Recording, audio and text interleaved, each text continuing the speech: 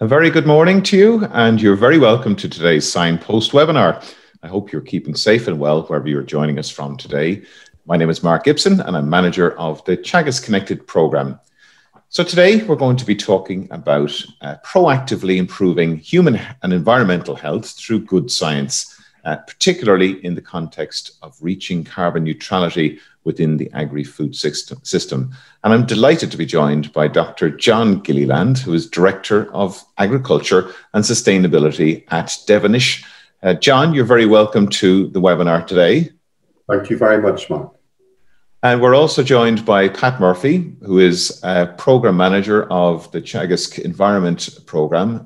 Good morning to you, Pat. Good morning. How are you? Great, great.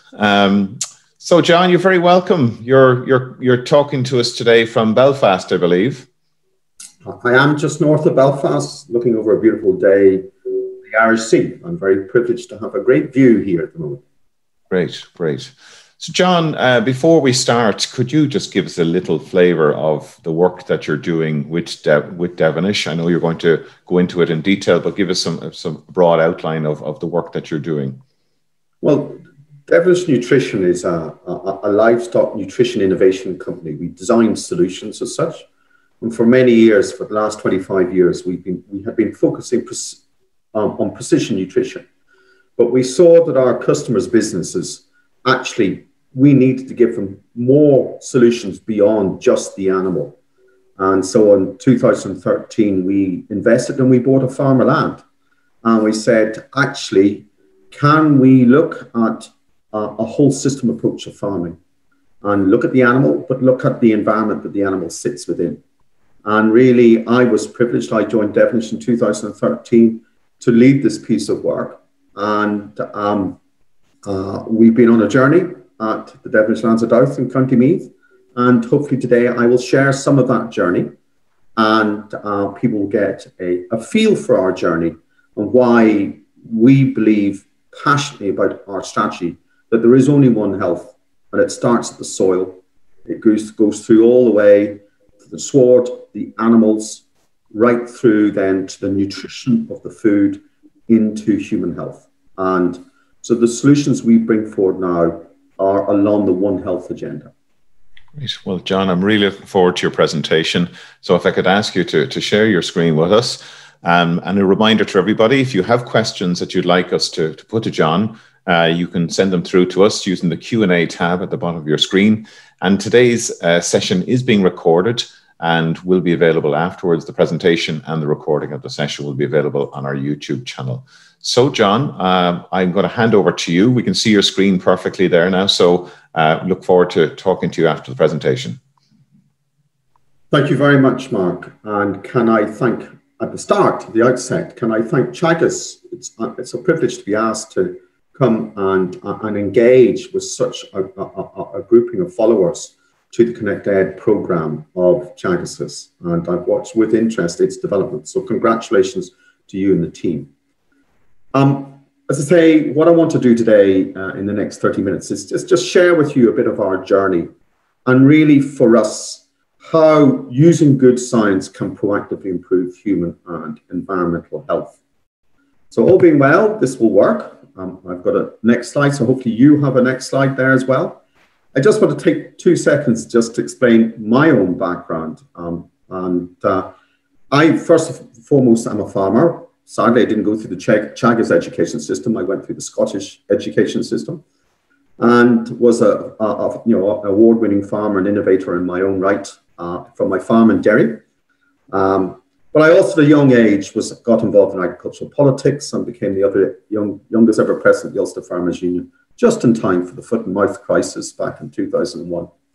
And since then, after I retired and had done my bit as president, I've done a lot of work as a policy advisor locally, nationally and internationally. I currently sit on the European Commission's Mission Board Assembly for Soil Health and Food. I also chair Northern Ireland's expert working group on sustainable land management and on ammonia. But for a period of time, for 7 years, I chaired the think tank on climate change for the UK. I was a commissioner, vice chair of the UK's Sustainable Development Commission, and a director of SRUC. And unusually too, I also was a regulator for a period of time. For 5 years, I was an energy regulator in Northern Ireland and helped put the power stations in Northern Ireland into the European Emissions Trading Scheme. So certainly the issue of emissions and how we get industries to change has been in part of my work. So moving on, I want to just articulate the sort of the Devonish vision here. And really for us, it is to inform and deliver more nutritionally dense and diverse food with an independently verified lower environmental footprint. And really what came to the core was a piece of work that was published in 2010. And I'm just using this example about milk. There are many drinks that we as humans can have. And here on the left-hand side, you can see all the different drinks: a soft drink, orange juice, beer, red wine, mineral water, soy drink, oat drink. But what people don't realize is they have different nutritional benefits to humans, what we call nutritional density. They also have considerably different greenhouse gas emissions per litre produced. And really what Smedman did in 2010 is he actually combined, he said, listen, we need to think about not only reducing the environmental footprint of the food we produce, but actually recognizing the nutritional value it has to humans. And when you actually create this new index that they did in 2010, the nutrient density per climate impact, what you saw that although milk was one of the highest greenhouse gas emissions, on a nutrient density climate impact index, it came out far better on the quantity of nutrients that they provide humans with the minimal climate impact. And that really focused our mind. We felt we needed to change our product and help the industry go in this direction. So what did that mean to us? Well, for us, we felt that if you're going to go on this journey, you actually need to look at the complete food system, where it starts in the soil, what the impact of good soil health has on the sward, then on the animals, on the meat quality, the nutrient density of that quality, and its impact on human health. So our strategy, One Health from Soil to Society, and in our case, we're looking to optimize the nutrition at every stage going through that. So having come up with the strategy, we said, well, what are the outworkings of that? And so in 2013, Devonish bought a 105-hectare farm called the Lands of Douth between Slane and Drogheda. And it's a grassland with large wooded areas and lovely landscape, but sadly tired. The previous owner for 40 years had taken from it and given nothing to it. And so really what we've done over that journey from 2013 to today is we've developed a collection of programs there from delivering soil improvement, not only improving our fertility, but improving our soil health, from measuring our carbon sequestration, not only below the surface, but above the surface in our trees and hedges, to looking at our impact on water quality. Where does any excess soil or excess phosphate run off our land and into water courses? So actually, if we're going to do a landscape intervention, where exactly do we put it and what size does it need to be? Biodiversity is a huge issue, and we have a lot to do in Ireland to improve it. We have a particular challenge in Douth, as we have one of the last lowland herds of wild red deer. And we want to, they are Ireland's top mammal, and we want to see a healthy, sustainable herd of wild red deer in the Boyne Valley. But we also want to see healthy trees, and we want to maximize our carbon sequestration. So actually trying to find where is the optimum between managing our top mammal, our top wild mammal, and managing our carbon sequestration of trees. Really quite a challenge. And if that wasn't enough, the whole of the site is within the UNESCO World Heritage Site, Brún na Bóinne. And over the last 7 years with our partners in UCD, we have uncovered 6,000 years of continuous farming and food evolution and how it impacted on the landscape. And it has its own difficulties, but it has also, we've found many synergies between what we need to do in the name of cultural heritage, and what we need to do in the name of sustainable farming. And for recognition of the journey we've been on, we were privileged 2 years ago when we were approached by Ginghamam University Research to be one of their first 3 farmers to join their new global network of lighthouse farms. A network of 11 farms, 6 in Europe, 5 outside Europe, of farms that have gone beyond best practice, where we share on an international basis our journey and we learn from other international exemplars.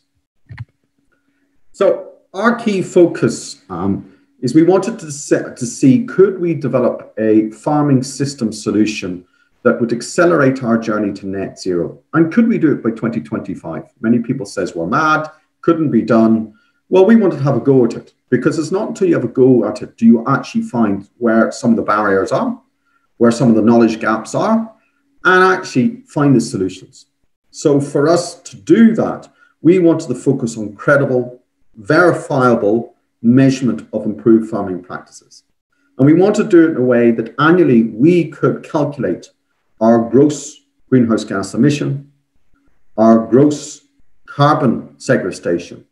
And by working those two out, we can net them together to give us our net annual greenhouse gas position for the whole farm business, not just for the enterprise, but for the whole business. Because as a land manager and a farmer, I don't just manage the livestock there. We manage the trees, the hedges, the soils. And so we're looking at the totality of all the tools in the toolbox. And we designed then around that a communication tool that we call a whole farm annual carbon balance sheet. And that allows us to inform our journey of progress, and it allows us to communicate our journey to our peers and the wider community out there.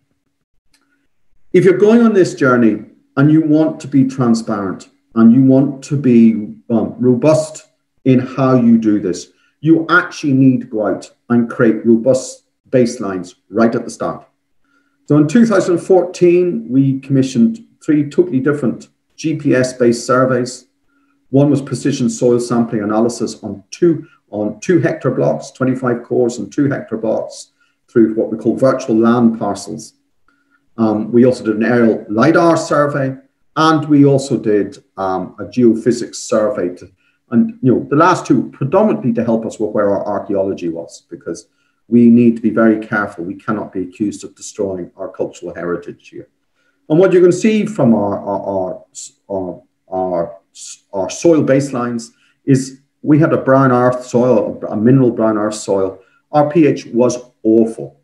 Potash was just borderline. Phosphate, most of the phosphate was very poor, with unusual hotspots, which subsequently found out was the legacy of phosphate from the medieval ages. And this is heritage phosphate, something I'd never heard of before. The second thing we did, as I said, we commissioned an aerial LiDAR survey. And I publicly want to thank Chagas, and particularly Stuart Green and Chagas, for the help he gave us in this. Because in 2014, early 2014, the EPA published a document of hedgerows in the Irish landscape. And it really was a piece of work that Chagas and Stuart had done about how you use LiDAR to measure the amount of carbon in a hedge. And when this was published, we went to Chagas and they very kindly engaged. And at that stage, we had our LiDAR data for the whole of the farm. And it was agreed then that together we would analyze, we'd be the first farm in the world to analyze all our above ground carbon. And courtesy of Stuart, the table that I'm showing you here in the orangey brown gives you the summary of that.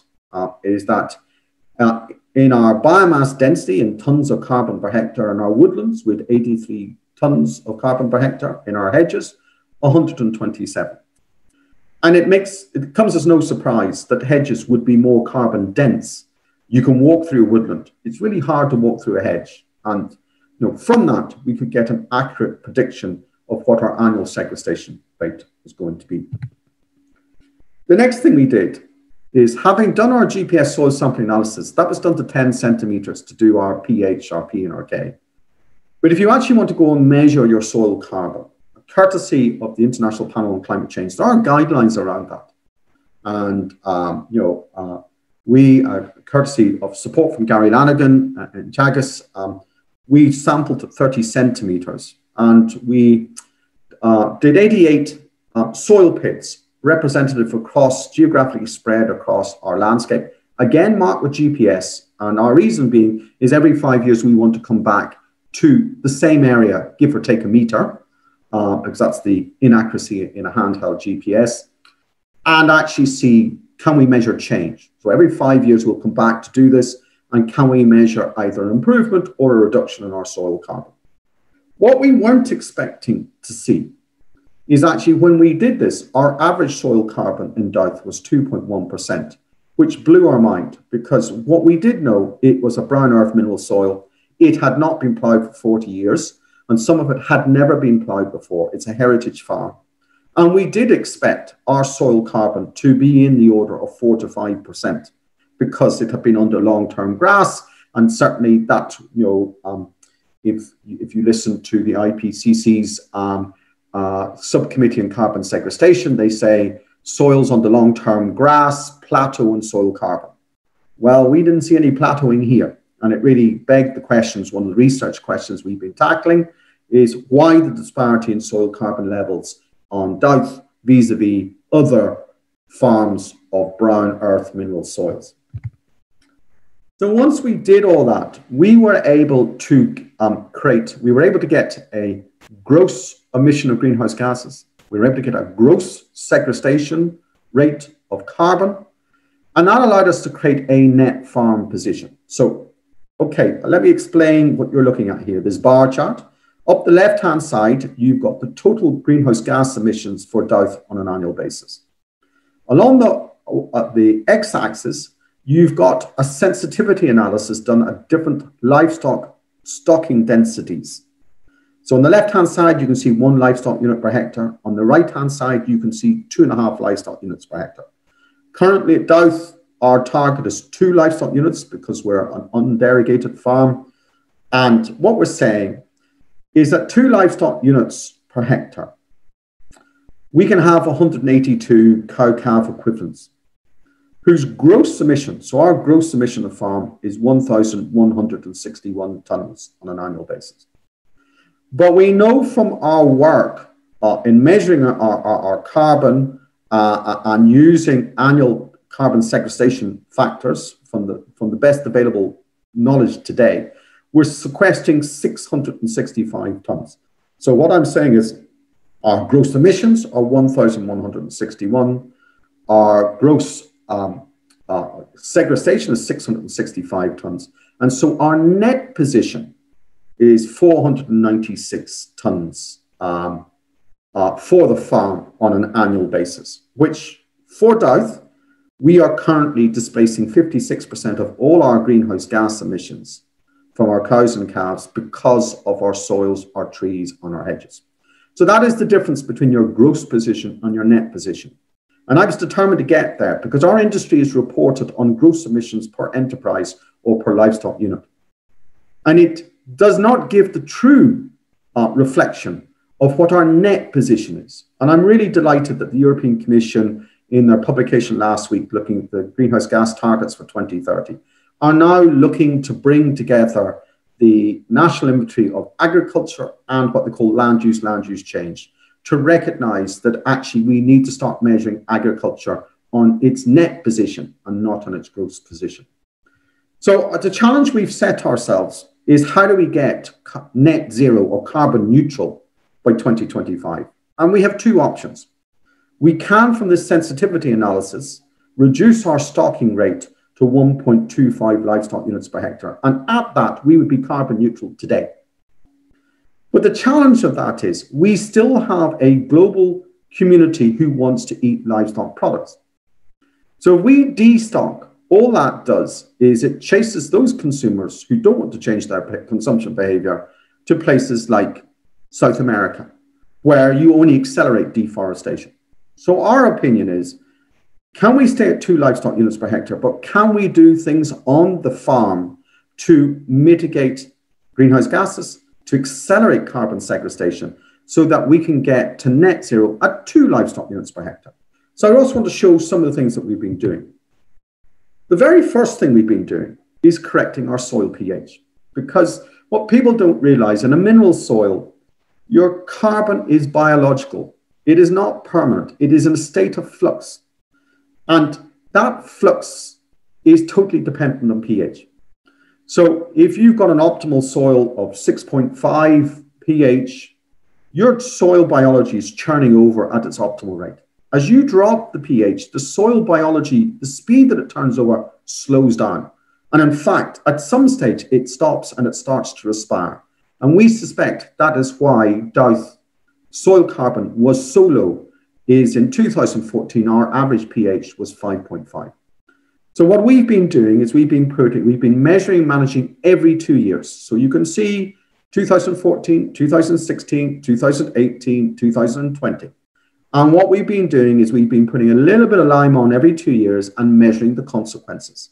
And you can see over that period of time, we've transformed soil pH, and only in 6 years. And alongside that, we've seen extraordinary increases in grass production and therefore grass utilization, driving profits, just by getting our pH correct. And we've also, because it's digital, the last 2 applications, we've been able to use a variable rate lime spreader, where we've put in the data and they spread the lime where we need it and have not spread it where it's not needed. So really trying to digitalize what we do. The second thing is we then wanted to look at the swards, because we had this stunning heritage sward, not overly productive. It was very diverse, 26, 27 different species. But what we wanted to do is we wanted to see, could, by introducing herbs and legumes, could we dramatically change our production and our environmental footprint? So we were very fortunate. We, along with our partners in UCD and Wageningen University Research, we secured an EU Marie Curie Award to employ 5 PhD students and to create a platform of 36 hectares of 4 different sward types. So one of those was our old permanent pasture. One is straight ryegrass. One is a 6-way mix of 2 grasses, 2 herbs, 2 legumes. And one is a 12-way mix of 3 grasses, 4 legumes, and 5 herbs.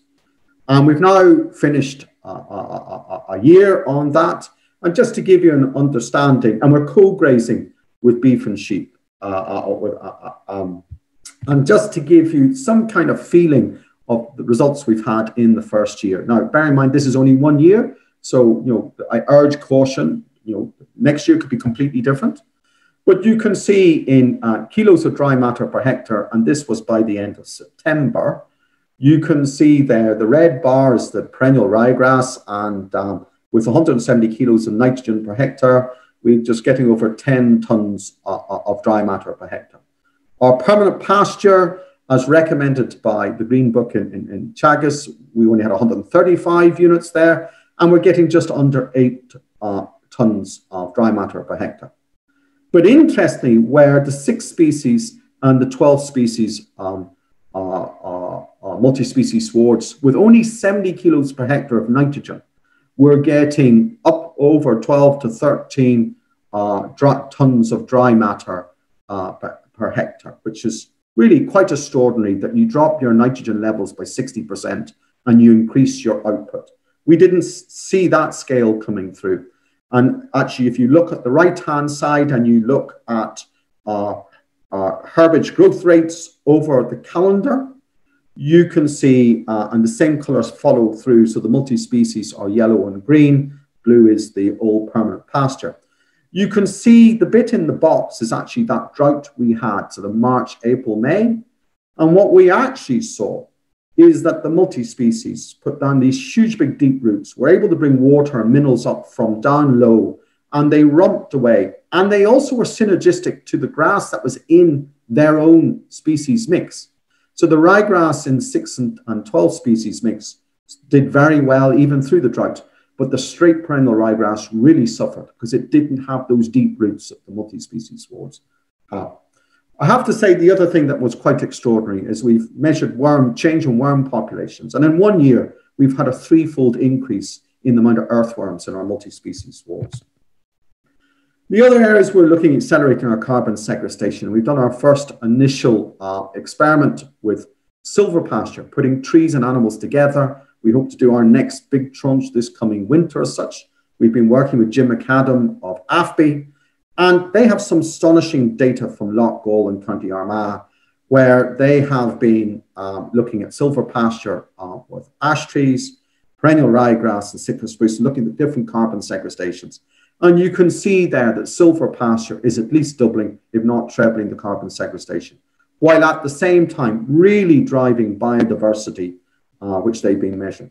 I think for me, the most interesting bit has also been the benefit to the trafficability of soil. Because as livestock farmers, at the end of the day, the key metric that shows our profitability is not the amount of herbage we produce, but it's the amount of herbage we utilize and turn it into sellable milk and meat. And what we've found with the silver pasture is that you can extend the soil trafficability by up to 17 weeks a year. And what we find in many Irish farms is we can grow plenty of dry matter. Our problem is our ground conditions are too wet to carry our animals or to carry our vehicles to utilize that. And so we think there's a real production benefit of putting trees and animals together in part of our grazing platform. I don't want to ignore the animal side, and it'd be fair to say that we've also had some stunning live weight gains with the multi-species swards, which has lowered our greenhouse gas footprint per kilo of beef and lamb. But the other area we're also looking at, and we've partnered up with our Australian colleagues, CSIRO, CSIRO, they're the Australian government, they're sort of the equivalent of Chagas, except they also do human health as well. And this graphic that I'm showing you here, I've taken from their National Livestock Mitigation Program. And it's basically a comparison of all the different solutions out there that can help drive mitigation of greenhouse gases from the animal. And it is everything from improving genetics, right through to vaccinations, to putting in biochar or charcoal, bioactives, or like garlic or citrus. NOP, that's DSM's new synthetic product, 3-NOP, a 35% reduction.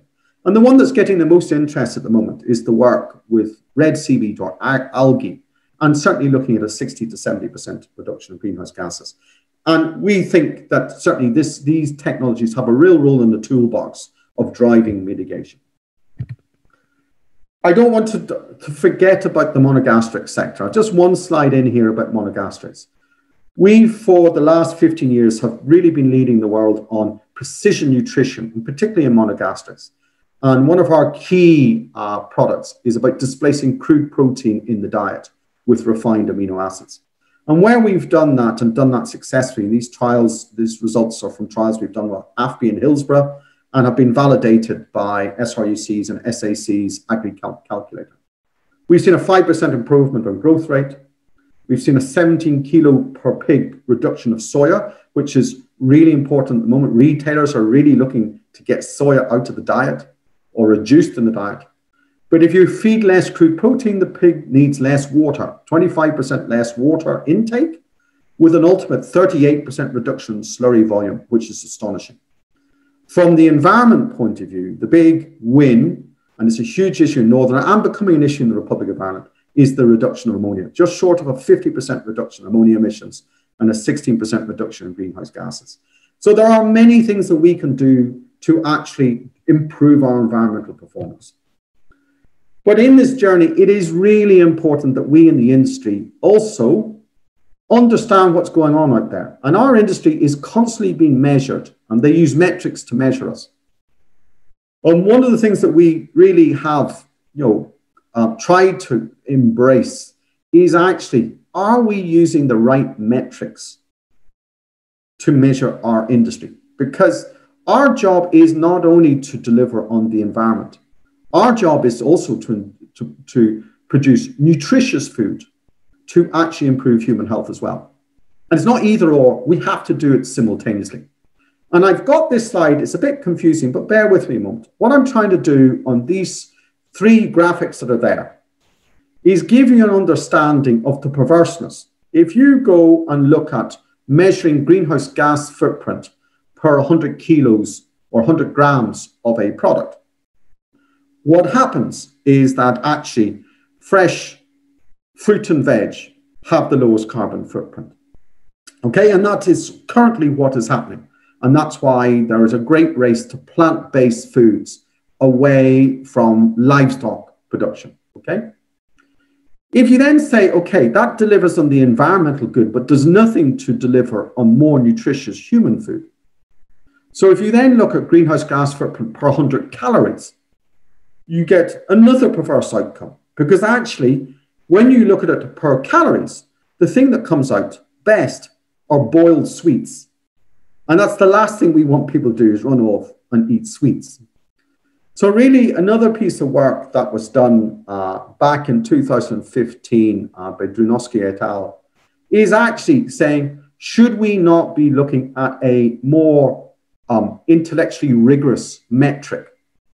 And the one that they have proposed is actually looking at the greenhouse gas footprint per nutrient density of the 15 key micronutrients that you and I need for healthy life.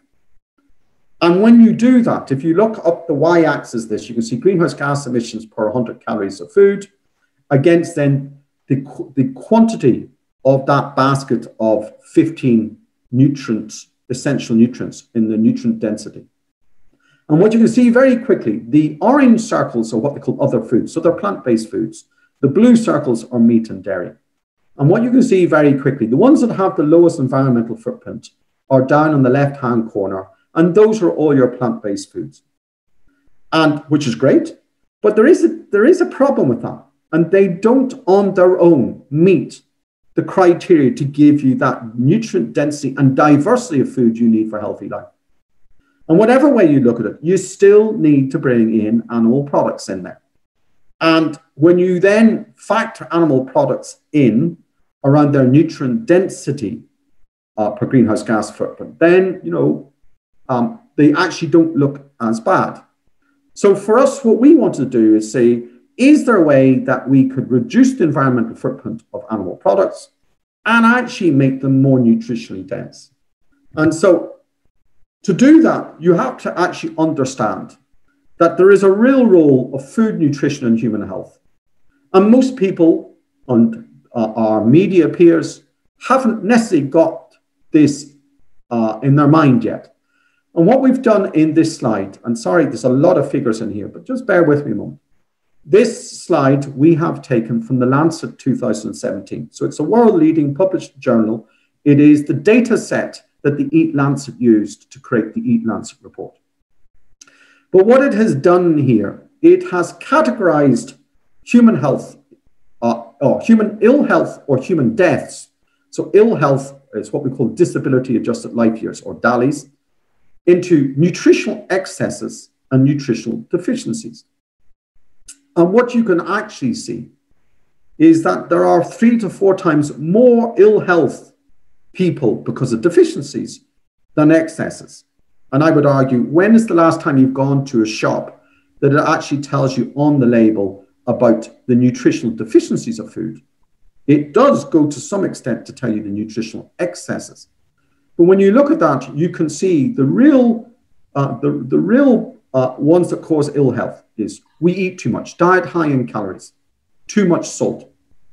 And really interesting, going down to look at diet high in red meat, it's not even 5% of the total, yet it's the one that gets all the focus.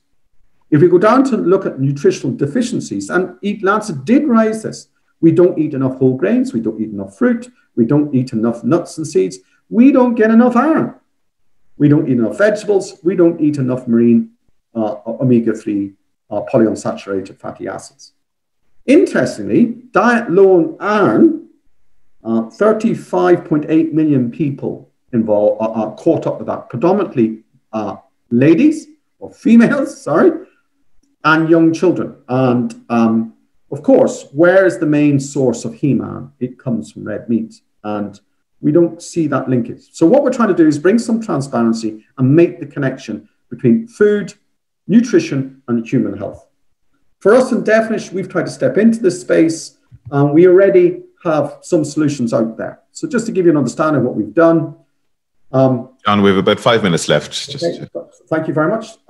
We have used, at the moment, we know if you eat oily fish, you improve your omega-3 levels, you improve your mental well-being, your cognitive heart function. So our problem is we don't have enough sustainable fish. So really what we did is we took microalgae and we said, could we go from microalgae to animal feed, from animal feed into something that a lot of people eat, which is chicken and eggs, to actually produce an enriched product. We did that.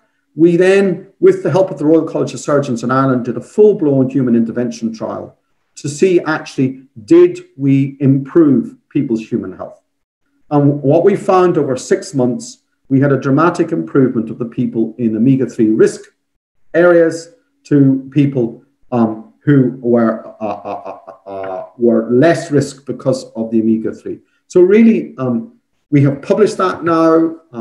Professor Alice Stanton, who's our Director of Human Health and also from the Royal College of Surgeons, presented this at the American Heart Association in California and got the best international paper.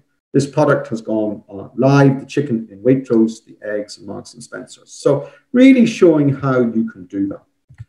So really for us, we believe through this kind of work, we can deliver our vision, which is to take livestock products through precision nutrition, through land management, we can reduce their environmental footprint.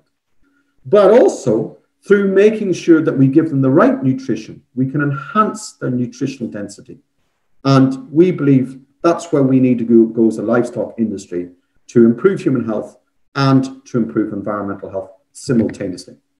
So from Devonish point of view, right at the core are the 17 United Nations Sustainable Development Goals.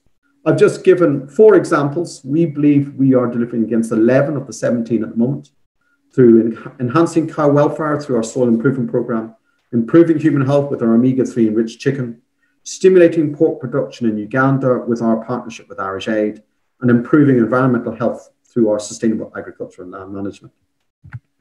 I hope I've shared with you over the last 25, 30 minutes that actually we can deliver smart food solutions. But to do that, we need to use good science proactively. And by doing that, we can improve human and environmental health simultaneously. This journey, the transparency in this journey, the feedback back to the farmers, is we find this has empowered positive improvements in farm management practices. It brings credible transparency, real change, future profits, because the farming industry has to be profitable, but it absolutely mitigates risks. For us, our future solutions have to be on the One Health agenda, from soil to society. Thank you very much for listening.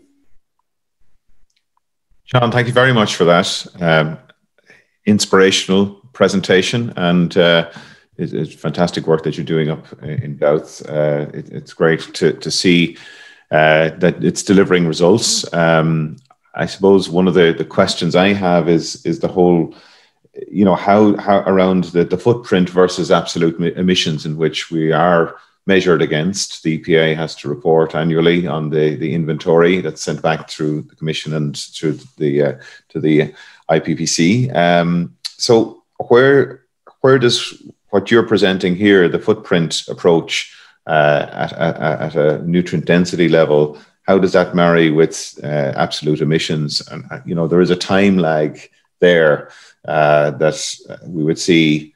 That maybe the science is a little bit ahead of policy here. How do we get to that point?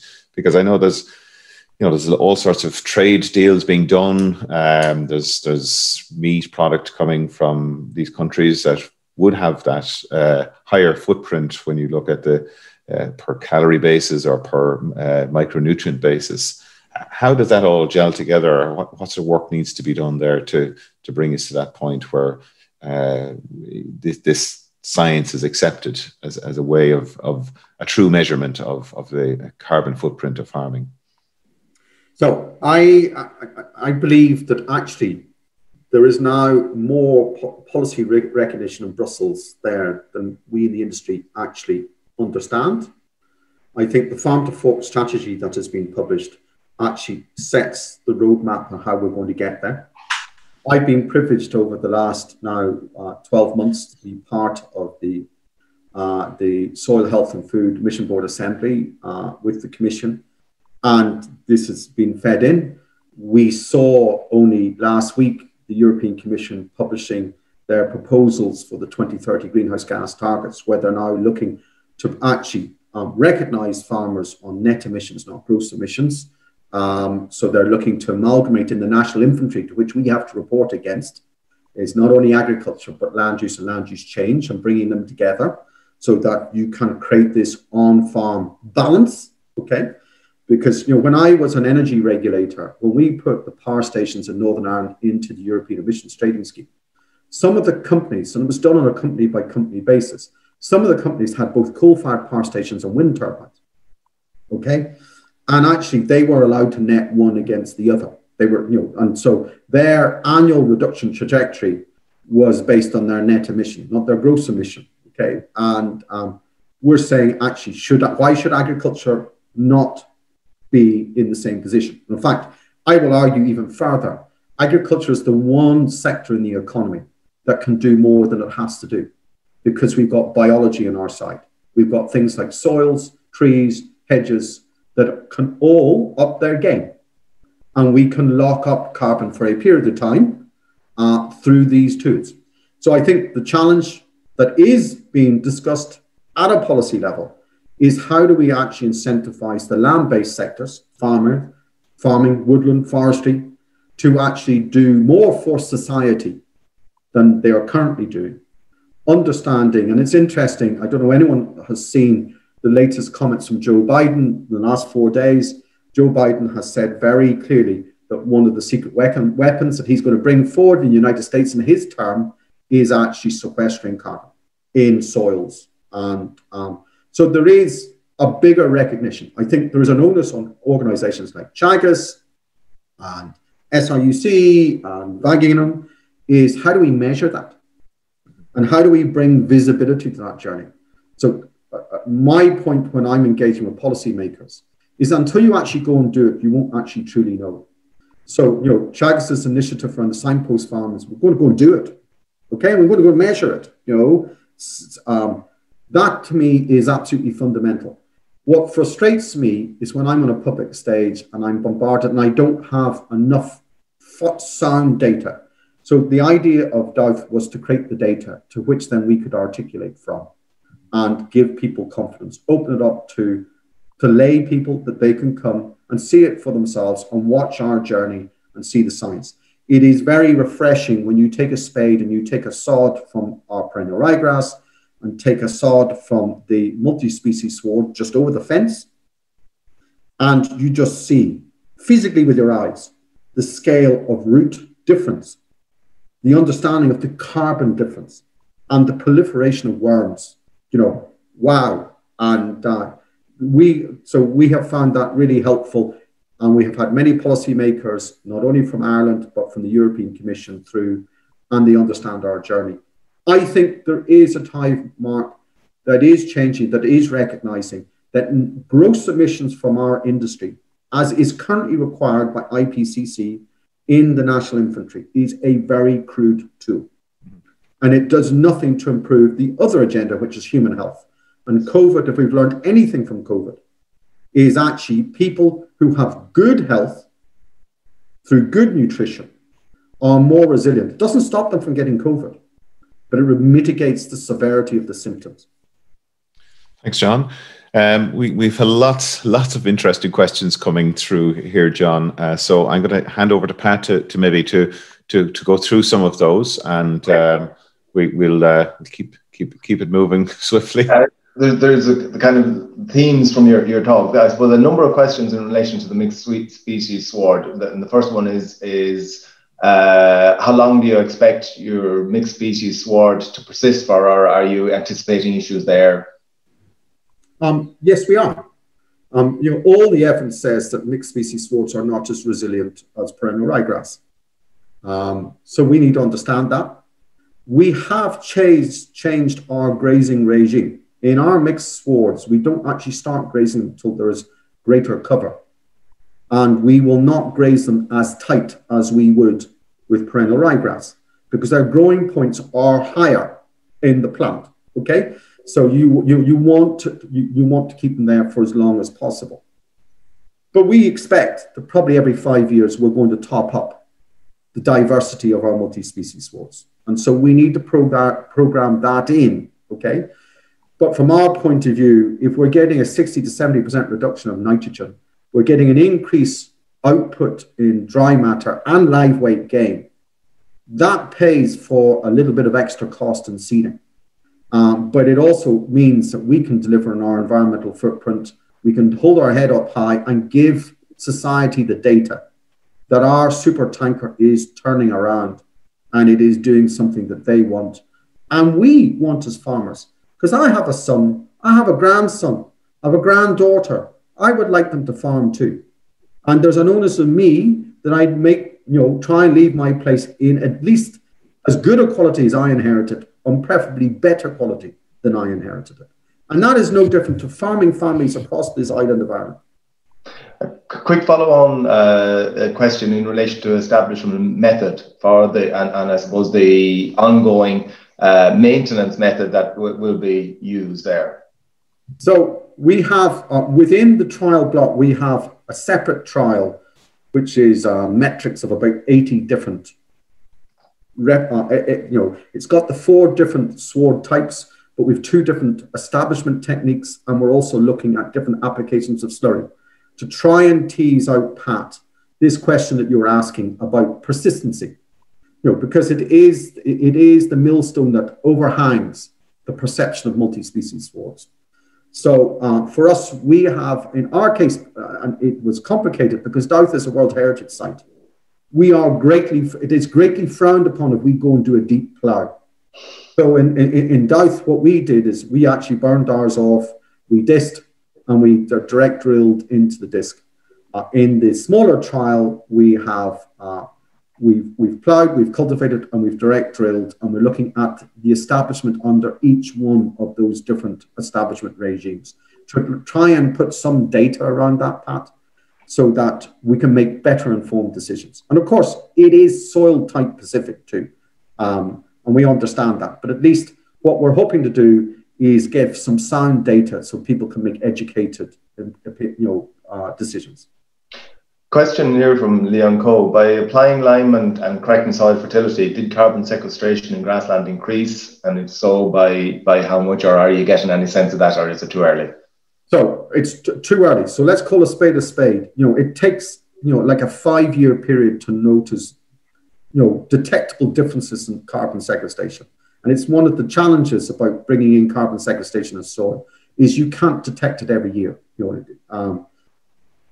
What we have is anecdotal evidence, which is about root mass and worm population and whatever else. Now, those are all indicators that say our soils are going in the right direction. What we have done is we have created this very detailed baseline in 2017. We intend to go back and visit that baseline in 2022, 5 years later. In the 36 hectares of trials, we are, with our colleagues in Wageningen, we are trying to get early indicators to see, are we seeing an acceleration in soil sequestration in different sward compositions? Because we do expect, again from the published literature, is swards that have more diversity with longer roots can lay down more carbon. And so we are expecting that, but we want to see that in the data. And it's too early yet, Pat. But that is our expectation. Okay. Question here. Do you believe an Irish grass-based dairy system, as stocked at 2 livestock units per hectare, which is what you were talking about, can be carbon neutral? Is that an endpoint to aim for? Yes, I do. And I'm very clear now. But it is about doing 2 things simultaneously, Pat. It is about, first of all, how we do our best to look at mitigation and simultaneously do our best to accelerate carbon sequestration. So for me, in an Irish dairy farm, I see a grazing platform that will be somewhat different to what we have now. It will be a 3-way mix of perennial ryegrass on one part of it, because it makes, one of the weaknesses of multi-species swards is trying to get persistently good quality forage, winter say, multi-species swards and silver pasture. So you build a more resilient grazing platform So you're looking to optimize your biological system, and that will drive your carbon sequestration. I am also very impressed. I have had the privilege to go to Australia. I have seen the work that Saro have done on mitigating methane using products like Asparagopsis red seaweed. At 0.5%, they have seen a 90% reduction in methane. So I actually believe between improved genetics, improved feed nutrition, feed additives, improved carbon sequestration, you will accelerate our road to net zero. There will always be some people who will never get to net zero, but there will be others who can go beyond net zero. At the end of the day, what the nation has to do is to deliver net zero. And so people need to get in their mind, net zero is not that everybody gets to net zero. Net zero is the nation gets to net zero. And around that, we have a mechanism for the people who can do more carbon sequestration, encourage them to do it. For the people who will always have some unavoidable carbon that they cannot mitigate themselves. At least then there is a nation offset that is created within the nation, audited within the nation, and it's about Ireland putting its own house in order. So we need to understand, and that is no different to what we did when we put the power stations in, is that, you know, the renewables created the credits and the coal-fired power stations had to go and buy credits, you know, and that gave the incentive to accelerate people beyond what they're doing now and getting them beyond carbon neutral. Most people out there don't realize that farming can be, and there are farms already in Ireland, but they're not measured, that are already beyond net zero today. John, there's some that would argue that the targets that have been set down for ammonia emissions are more challenging than those for greenhouse gas emissions. You know, what do you see there in terms of what sort of mitigation measures are you implementing at Dow's to address that? And do you see that we're going to achieve these emission ceilings that have been set out for the sector? Because we know that agriculture contributes to the vast majority of ammonia emissions in this country. Mark, I think you've asked probably the most pertinent question. Okay, I believe we will deliver net carbon zero. I am not comfortable that we have all the tools in the toolbox about improving water quality or reducing ammonia emissions and the subsequent nitrogen deposition on priority habitats. I've had the privilege for the last 3 years to chair the expert working group on ammonia in Belfast. What most people south of the border are not aware, that if you want to expand your livestock business in Northern Ireland today, you will be absolutely frustrated by planning at the moment. It has more or less paralyzed any further modernization of the industry till we sort out ammonia. So ammonia is really difficult. So for us, there are 2 or 3 key things we do. And in fairness, Teagasc have done a lot of work on this too. So, you know, Teagasc and AFBI talk to each other. It is very helpful. Along with Rothamsted in England and Centre of Ecology and Hydrology in Scotland. You know, there's a good body of research going in here. The first thing for us is, can we reduce crude protein in diets? Because rule of thumb, certainly in the monogastrics, and we're trying to see does it work for ruminants, is for every point that you reduce crude protein in the diet, you reduce ammonia emissions by 10%. And that's one of our successes in pig nutrition, is we've reduced crude protein by 5 points, and we've had very nearly a 50% reduction in ammonia emissions. So that's the first thing. The second thing is, can we keep urine and feces separate? Because ammonia emissions only happens when urine and feces mix. So when a cow is grazing in a field, it very rarely defecates where it urinates. Okay? Which means that keeping cows out on grass is the most simplest way of actually reducing ammonia emissions. It is not until you bring them onto a concrete stand or a hard stand that the urine and feces mix, and that is where ammonia comes from. So that's why you've got some people looking at fancy slats and keeping yards clean to try and keep that ammonia down. And then the last key thing is, and how do we spread our slurry? And, you know, we have to sadly move away. The splash plate has served this industry for 40, 50 years very well, but its time has passed. And we need now to look at training shoes. And I mean, certainly with us, the huge expansion of training shoes on umbilical cords has, certainly in my area, just taken over. And I think we just have to embrace that. Our expert working group has recommended that we see the ban on the sale of new splash plates by 2022, and for the eventual phasing out by 2025 of splash plates. I know that's hard for us to absorb as an industry, but actually the problem with ammonia emissions, it creates nitrogen deposition and it falls within a 15 to 20 mile radius of your own home. And so it's just like if we impact on water quality, it impacts our local environment. We have no other choice. We have to get our head around this. So for me, the biggest simple solution is, can we reduce crude protein in the diet, and can we keep animals outside for as long as possible? Can we build grazing platforms that are more resilient? And that's why I'm a fantastic fan of silvopasture, because it allows our soils to be trafficable for longer, and we can keep our animals out and reduce the ammonia emissions coming from our systems. We're getting close on time. A few quick questions. Silviculture, what species are you using in your silviculture? What are the options?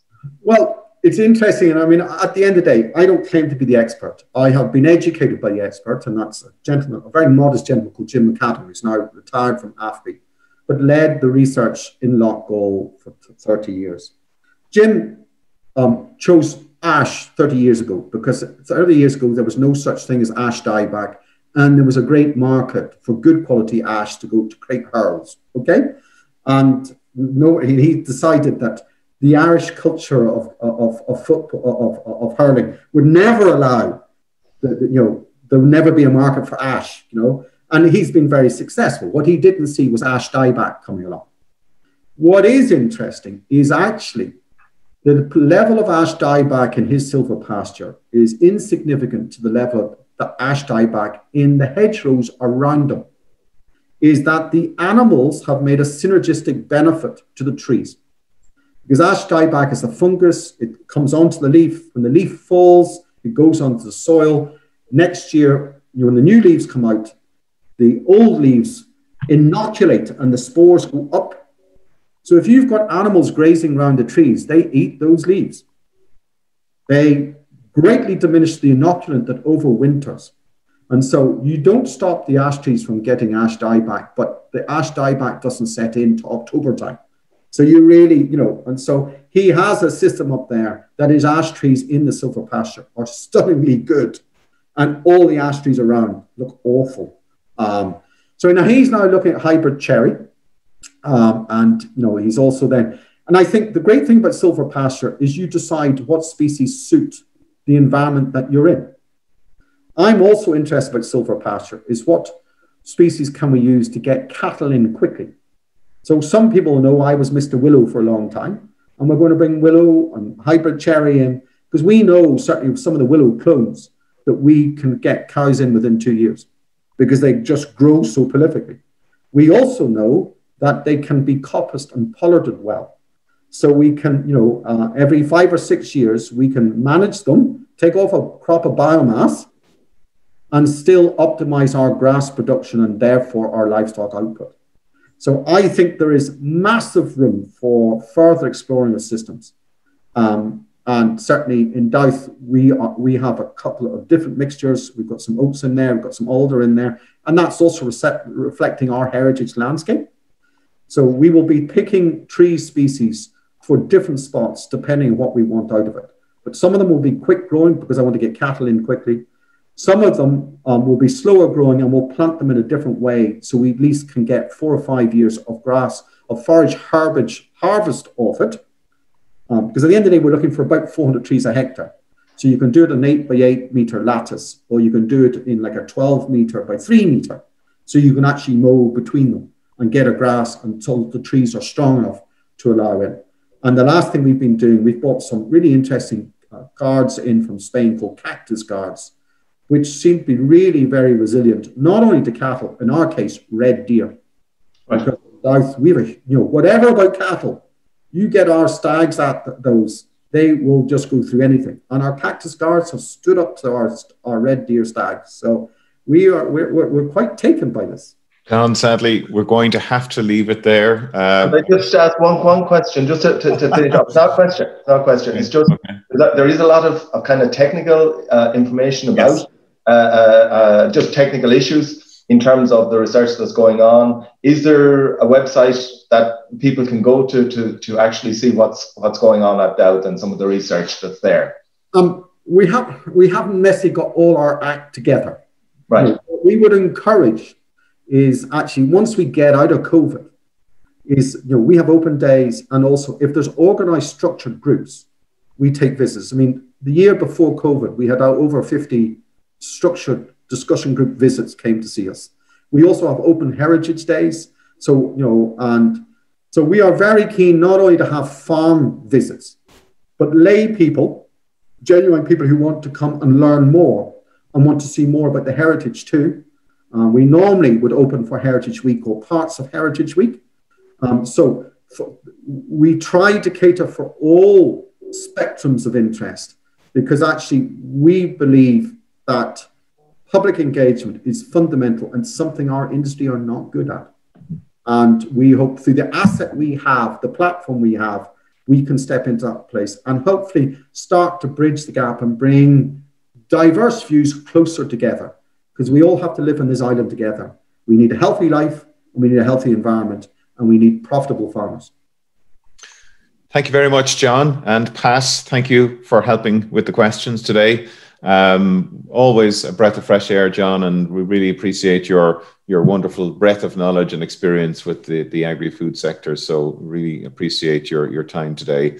And as you know, Teagasc is currently developing a network of signpost farms, which will be sharing details about that in the new year.